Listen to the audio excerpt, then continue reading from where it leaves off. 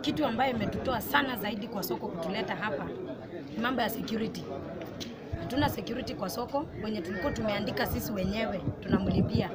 Amekataa, anasema yeye anapigana na wezi kila siku kwa hiyo soko. Kwa hivyo yeye hawezi na ni mtu mwenye umri yake imeenda na ni askari mmoja. Ya pili, soko yetu haina fence.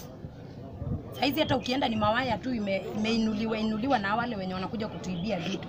Kila siku tunaibiwa vitu, kila siku tunaibiwa. Sasa hivi vile tumekuja hivi kuna omena, na omena gunia moja ni 25,000. Gunia moja imeenda.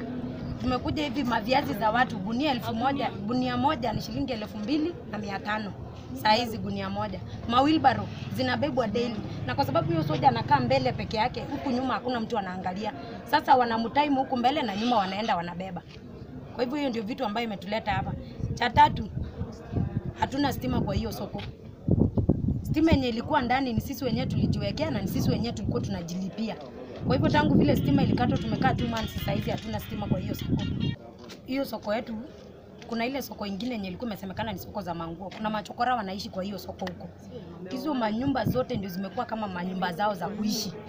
Watoto wadogo mpaka na watu wakubwa, na ndio imekuwa tena mpaka ni kama choo tena yao huko ndani.